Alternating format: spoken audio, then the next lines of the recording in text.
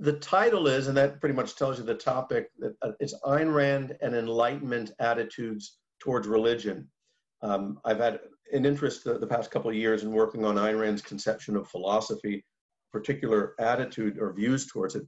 And since I heard, I was told the theme of the conference is the Enlightenment, I thought this would be a way to approach these issues. So it's now, I should say that although the topic is Ayn Rand and Enlightenment attitudes towards religion, I'm really focused on faith, because faith really is at the core of what, at the heart of religion. And by faith, I mean the conscious acceptance of a belief in the absence of and or in defiance of, evidence, sensory evidence and reasoning. So that's, in a nutshell, or a coconut shell, that's my topic. But I want to look at a number of different attitudes towards faith, especially in the Enlightenment.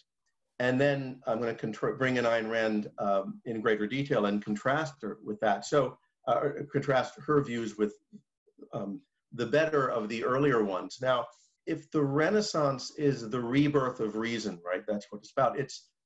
It's in the Enlightenment with where reason really comes of age, and what you get. So two things happen, I think, culturally that are significant.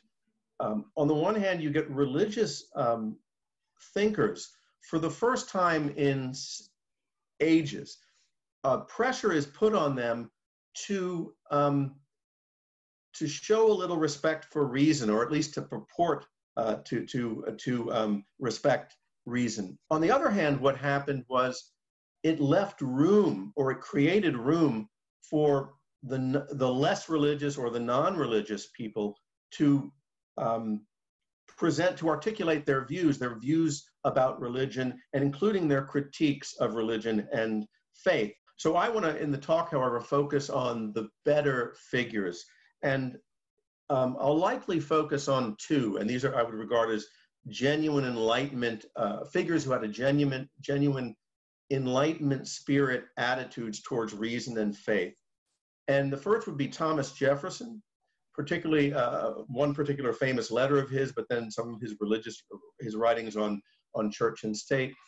And then another one who may not be well known to our audience would be W.K. Clifford, a British thinker of the 19th century. Maybe that's not officially the Enlightenment, but it's certainly a carryover. And both of those figures are really excellent on the nature of reason and what's wrong with faith, right? So I want to talk about them, and I think they're both very good.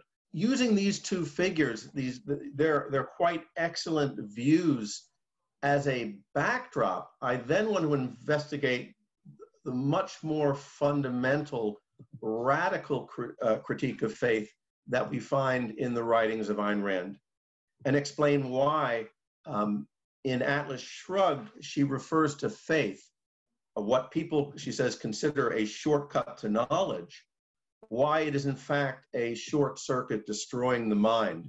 And she has a view, particularly in her most mature works, in Atlas Shrugged and beyond, that the whole conception of faith it's a destroyer of the mind in a way that even the better Enlightenment figures, I think, never identified.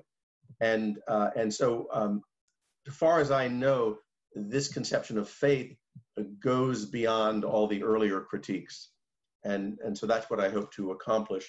So highlighting what is special or unique about Ayn Rand's approach, but at the same time viewing it as part of this Enlightenment resistance to and ultimately rejection of or critique of religion.